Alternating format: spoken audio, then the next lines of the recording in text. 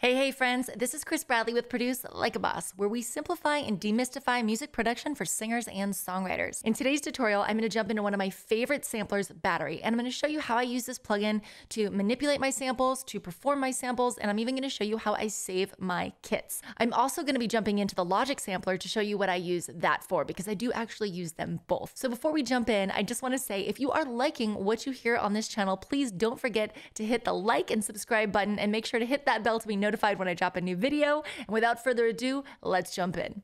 Do it like a boss. Like a boss. Do it like a boss. Like a boss. Hello and welcome back. Today we're going to talk about samplers. As I said before, my sampler of choice is Battery. There is no right or wrong way, but I can only teach you in one.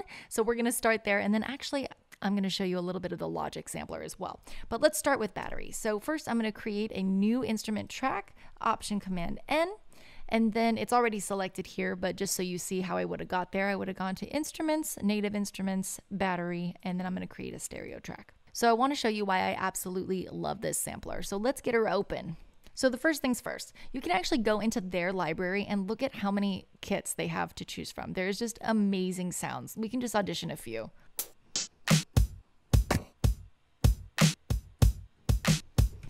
I mean, there's just sounds and sounds for days. Very cool. Let's see, disco. We got a DMX kit in here. What's this? Yeah, I see that. So anyways, there are so many kits in here, literally just pre-made for you, and they're already loaded up with all the right sounds that would go into that kit. So they're going to have everything from like a snare and a kick to a hi-hat to a shaker to just a whole bunch of stuff like in each of these kits. So you can start there, but you can also load your own kits, which is what I end up doing most of the time with Battery. I'm using it as a sampler. So let's go over into the files, and you can see here that it's going to take you through your files. So my samples are on my desktop right here. I'm going to go ahead and click on that and then go to my go-to samples, and now I can see this is exactly what my samples external drive looks like. This is how it's numbered, this is how it's organized, and now I can start to build my own kit. So I want to show you, there's two different ways that I build kits. One way would be to go the way that Battery is showing you right here, where it's actually got like a kick and, you know, a tambo and a snare. It's actually giving you a mixed bag to reach into, which is more like a kit. But I want to show you another way that I like to do it. So let's say I'm looking to build a beat and I'm looking for a kick. The easiest way to audition a lot of kicks at once is to actually just load them up next to each other. So let's go into like that sound, for example, and let's go into the future kit, and we'll just go into all their tight kicks. And now I'm going to go click here, I'm going to go shift and click here, and I'm actually going to load all of those in. And I'm also going to save this for later in case I ever want to come back and filter through these kicks again. And let's go File, Save Kit As, and I can say that sound future underscore kicks. And now moving forward, if I ever want to access that, it's already there. So you can build kits and then you can save them. I love that about this sampler. So the reason that I would choose a bunch of kicks in a kit as opposed to a mixed bag is so that I can audition sounds quickly, right? So let's say that let's just get a click going here, and we got a bunch of stuff from before. Let's just mute all that, and we'll just leave this little, we can just leave this little conga.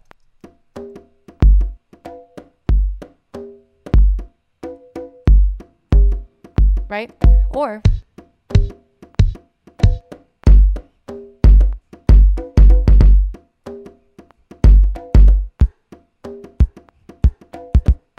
right? So this way I'm getting to just audition I'm honing in on that one singular sound and going, right now I just want to focus on the kick. In order to do that, I need to get in kick land. But if I make a mixed bag where I'm playing with an entire kit, I might be playing with things like patterns and seeing how the kick and the snare bounce off of each other, which is totally fine, by the way. It's just knowing the difference of when you're ready to hone in on a sound. And when you want to hone in, you got to get in that audition process, man.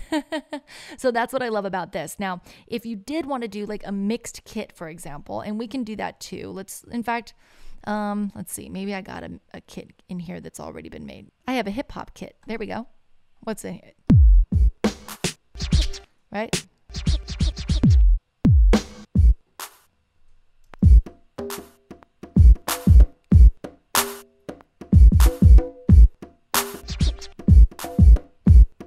right? So as you can see, that is more performance based. It's going to allow you to get into the vibe and start playing with everything as though you're actually playing live. So just to recap, the difference between the two is one is going to put you in audition mode and allow you to just focus on the sound design of that one element. And the other is going to allow you to kind of play and get a little more into the performance aspect of it. So while we're here, I know I showed you how I quickly pull in like a lot of kicks or a lot of snares because that's just kind of like a highlight and drag. But let's just build a kit from scratch really quick to see what that might look like. And to keep it simple, like I said, we can either access our own samples from here or we can reach into something like Splice, which I'll just do really quick here.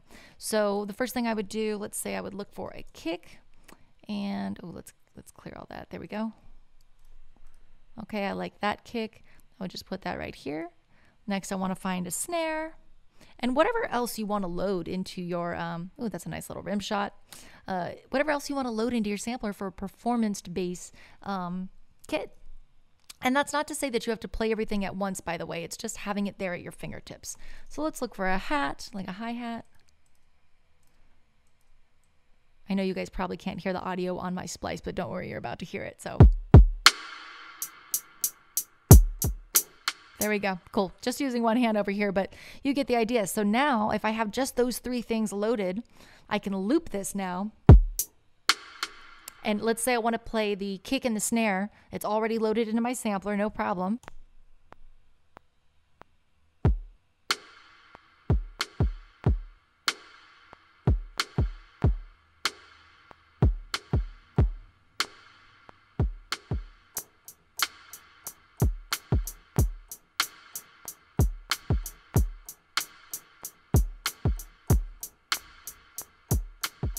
And now I'm just being able to access those things from my sampler. And I was even able to put this on loop so that I could record those. And then I can just highlight, click Q, and that will quantize it, right? Depending on what the loop is, I probably wouldn't have them all on the same track like that. Oftentimes I'm going to be separating out my kick and my snare, my hi-hat, but that's just to give you an example of what it's like to build a kit. So let's go back to this battery kit here. Let's save this. Let's say that we like this and we want to be able to come back to this at any time. I'm just going to call this, hip hop number 1. And now I'm just going to save it there. And now anytime I go to open battery, this kit, which by the way, you can fill all the way up. I was just showing you a few things here. You'll be able to open it under open kits or even open recent if you've used it recently. So let's take a deeper dive into battery and see how you can manipulate your sample once you pull it into the sampler. So I'm going to open up Splice here and I'm going to pull in a couple samples. First, I'm going to, let's go for like a vocal sample or something. Instruments, vocals, we'll go for one shots. All right, we're going to grab this one and pull it in. And you can see like how much tail is on that sample, right? So you can start here with the volume envelope and we can immediately take that down and adjust the hold and decay and the attack. So let's see what that did just by taking off the hold. There's nothing there, right? So we're gonna go ahead and crank that back up. But now we need that decay, right, for that tail. So we're gonna crank that back up. Now we could slow this attack as well so it wouldn't come in as hard. Let's try it even more extreme just to give you an example. See how it kind of slid into it? So you're able to mess with the volume envelope, which is really cool. I also like this velocity knob here because the more you tweak this, the less hard you have to actually hit the keys. So depending on what you're working with, sometimes it's good to have that human element of like, hey, how hard I hit this is how much, gusto I want it to have. But sometimes when you're doing things like that you don't want that kind of velocity in, maybe it's in a kick or a snare pattern and you just want it real consistent, you might go ahead and drag this down.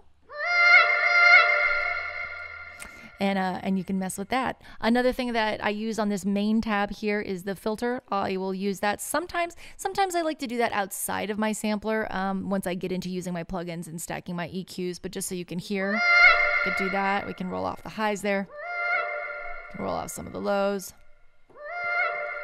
We have a compressor here. We also have sends for delay and reverb.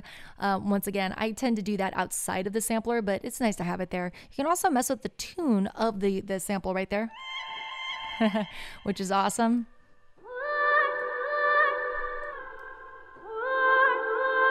You can pan it left and right, And then that's pretty much all I kind of mess with on the main page here. Let's get into the effects page. You can add saturation, which is awesome. You can add this like lo-fi effect. And then you can mess with it, tweak until it feels good for you. Another filter and EQ here that you can use, as well as compression. And I believe this is a transient master. It's actually pretty cool. Let's grab like a kick or something. And let's see what this does. I don't mess with this that much, but I mean, you can adjust the attack, you can adjust the sustain. Okay, okay. You feel how it gets tighter and a little punchier as you crank up here. It really cuts through, and then as you bring it down here, it gets a little bit softer. So next, let's talk about the setup tab. So if I want to take this vocal sample and I want to play it like a keyboard, meaning I want to map across that vocal sample and play it like musical keys, I'm just going to turn on this key track here, and then I'm going to make sure that I adjust my key range from C1 to as high as I want it to be, which actually it's fine on C3. So let's have a listen. See how it's going up as I push down on my keys, which you can't see, but you know that I'm going C, D, E, F, G. And that's how it's mapped out. Now, if you don't want your samples to run into each other, like if you're working with longer samples, for example, in fact, let's just lengthen this so you can see. Let's lengthen that decay.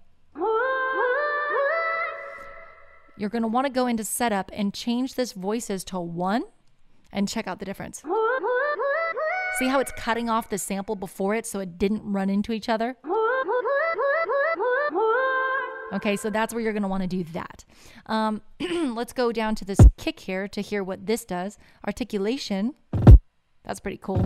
It's like a right, left, right, 3-stroke rough. You can go through these and play with different ones. There's rolls. That's pretty fun. Little buzz, muted, speed roll. That would be fun for hi-hats. I don't know what that is. Geiger counter. And then alternate stroke. So you can play with this and with this articulation. You know, occasionally I've used it for the oh, there's a nice flam in there as well. I use it for snares. I'll use it for this little 3-stroke rough here. So that's pretty much all I use this articulation for, if I use it at all. And I don't really mess with the MIDI echo or the humanize, not to say that you couldn't, but it's not where I spend a lot of time, nor do I spend a lot of time in the editor at the moment. You can always go over to your master if there's something you want to throw in the master, and it's the same thing as we saw before. There's filter EQ, a compressor, transient master, saturation, and a limiter, and then your buses are over here as well. But I like to keep that inside of my DAW. So yeah, that is basically everything that I use the battery sampler for. Now, while I prefer battery for most things, if I'm just going from mapping out a sample across my keys quickly or looking to do some quick sample chops like on vocals, I love the Logic sampler. So let's dive into that really quick. So I'm going to grab a vocal loop here from the loop section in Logic, and I'm just going to pull it in, and you drag it here. And then I'm going to go to Quick Sampler, and it's going to actually create a sampler for me. And you can see that there's 3 options here: Classic, One Shot, and Slice. So here's the difference. With Classic, I'm going to hit a key, and when I lift my finger off the key, it stops playing, right? Now this is, as you can see, is a full loop. But if I put it in One Shot mode, the second I hit a key, it's going to play the whole thing, right?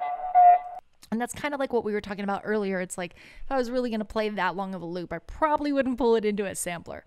But this is where it gets really fun, where we play with the slice feature, right? So now we're asking it to slice, and so every key we hit is going to play a different portion of that sample or that loop. And then you can actually go into the modes here and decide how you want it to be chopped. So right now it's chopping on transients, which is a really great place to start. And you know,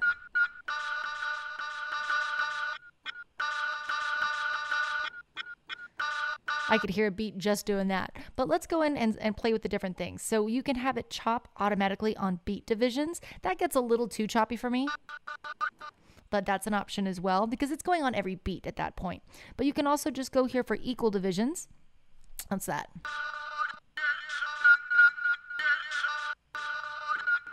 Now, what I like to do is I like to get in here and actually manually move them around. So that's also an option. And once you click there, it's like, okay, I'm in manual mode now. So you might say, okay, I want this one to be this length. I want this one to be this length. I want this one to just be here. And you can tell by playing the sample which portion it's going to play. So let's start at the top. Now it's giving me that little at the end, and I don't want that. So let's cut that off. Right? Now let's say the second key that we hit, we can go in there and we can adjust this point for when we want that to end. Maybe we want it to end just right there. And maybe we just want to take that part of it. So being able to get in there and do this manually is super helpful because then you can figure out which parts you actually want to keep. So I wanted to do this with a loop first to show you, and also make sure you to go over here to your amp and change this to 1 so that your samples don't run into each other. So whenever you change this poly over here to 1, it's going to help so that your samples don't continuously run into each other. And we can check that out on the one shot as well. See, it's not running into the sample. Okay, next I wanted to show you like a single vocal, like if you wanted to just take one vocal and pull it in and map it across your keys. So let's see, what do we got?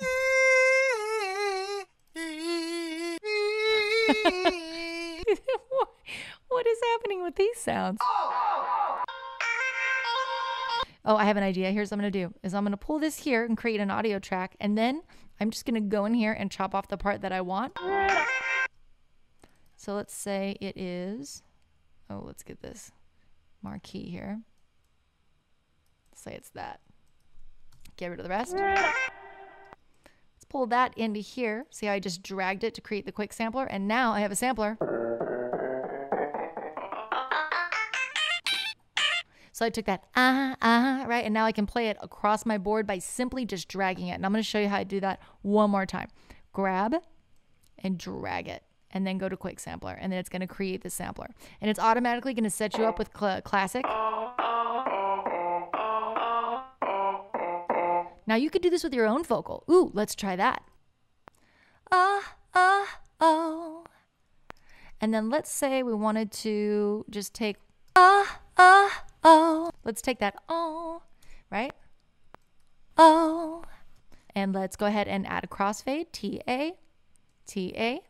Let's listen to that and make sure that it's clean. Oh. Could probably even cut it just a little shorter with that fade. Oh. Awesome. Now we're going to drag that in here and create a sampler. Now, with my own voice, I'm creating a sampler. Haven't done anything. I haven't even touched the plugin.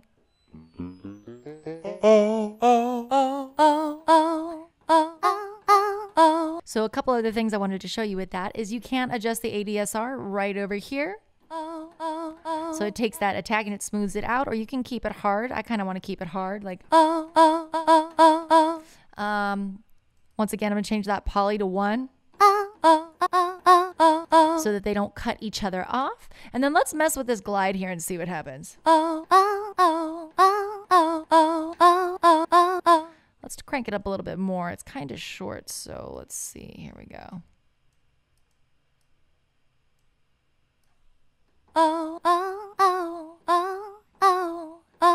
So you hear how it's gliding from note to note. It doesn't really sound as good on the vocal as it would with maybe like an 808 or something, but I did want to play with that just to show you. So that's pretty much all I'm really using the Logic sampler for, because I pretty much do everything that I want to in Battery unless I want to just pull in something and map it across all the keys like we just did here. So now you know what a sampler is and how to use it.